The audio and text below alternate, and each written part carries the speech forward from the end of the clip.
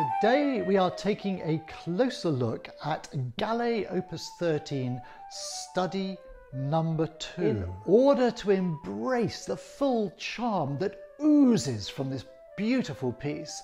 From the start all the way through to the finish, there need to be elements of ebb and flow with the restrictions imposed by a metronome.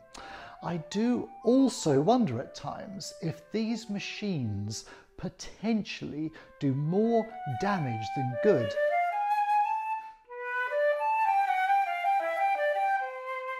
So, this study should embrace a degree of rhythmical freedom, but now we arrive at the complicated part.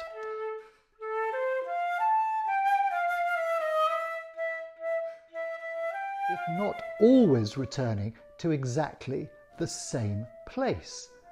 Gently dancing on the surface will help greatly here. The action of the tongue in terms of movement and travel should be mirrored with the fingers. In other words, don't let your fingers travel upwards too far away from the keys. The interval of a semitone or half step is one of the most versatile and, dare I say it, delicious in music. From bar 65 through to the end, be careful about pitch, as in don't be flat. This is particularly important in the final bars where there's diminuendo and the pitch is likely to drop.